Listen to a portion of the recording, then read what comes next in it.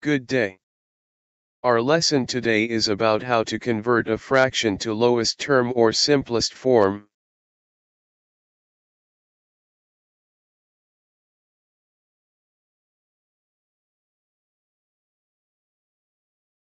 But before that, how can we say that a fraction is already in the lowest term? A fraction is in the lowest term when the only common factor of the numerator and denominator is 1. Let's have an example of 5/15. There is a common factor for both 5 and 15, so it means that 5/15 is not in the lowest term. And that is what we are going to discuss today. A fraction that is not in the lowest term can be reduced to its lowest term by dividing both the numerator and the denominator by their GCF or greatest common factor. Let's start with 5/15. What is the GCF of 5 and 15?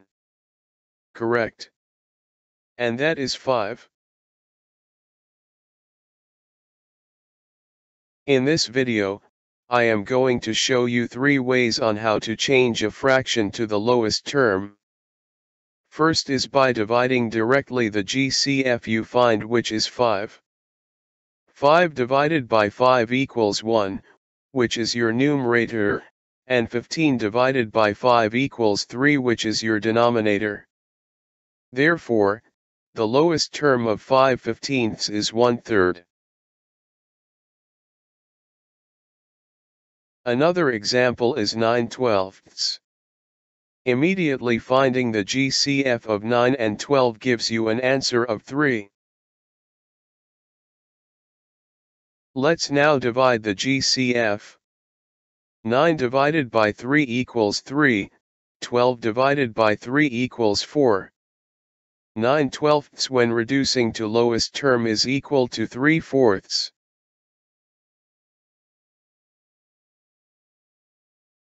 Another way of reducing a fraction to the lowest term is by using continuous division.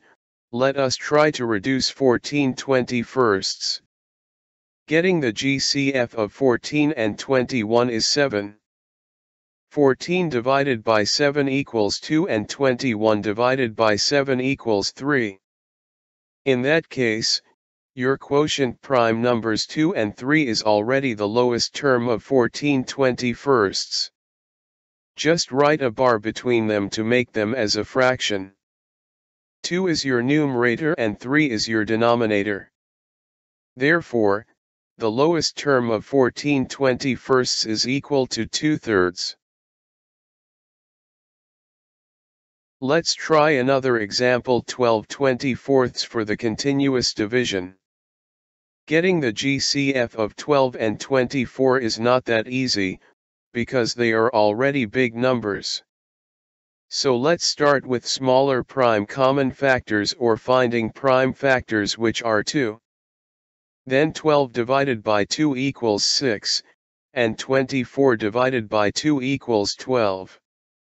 The common prime factors of 6 and 12 is 2. So let us divide it again by 6 divided by 2 equals 3 and 12 divided by 2 equals 6. Another common prime factor for 3 and 6 is 3. Then let's divide 3 divided by 3 equals 1 and 6 divided by 3 equals 2.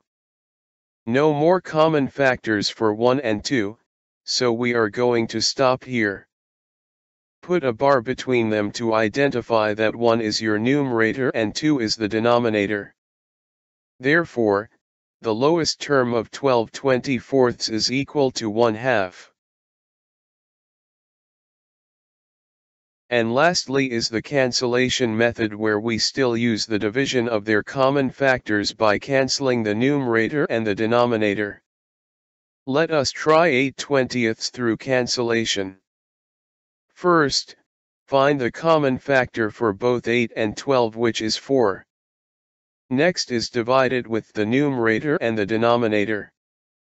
Cancel 8 divided by 4 is 2 and cancel 20 divided by 4 is 5. There are no more common factors for both 2 and 5, so we can now identify the numerator as 2 and the denominator as 5. Using the cancellation method, changing 8/20 to the lowest term will give you an answer of 2/5. Another example is 45/60. Finding first their common factor, which is 5. Cancel 45 divided by 5 equals 9, cancel 60 divided by 5 equals 12. Getting the common factor of 9 and 12 is 3. Then cancel 9 divided by 3 is 3, and cancel 12 divided by 3 is 4. There is no more common factor for both 3 and 4. We can now conclude that 45/60 when you change to the lowest term is equal to 3/4.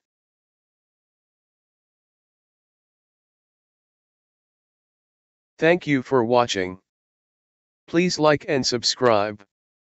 Don't forget to press the bell icon to get more new video lesson updates.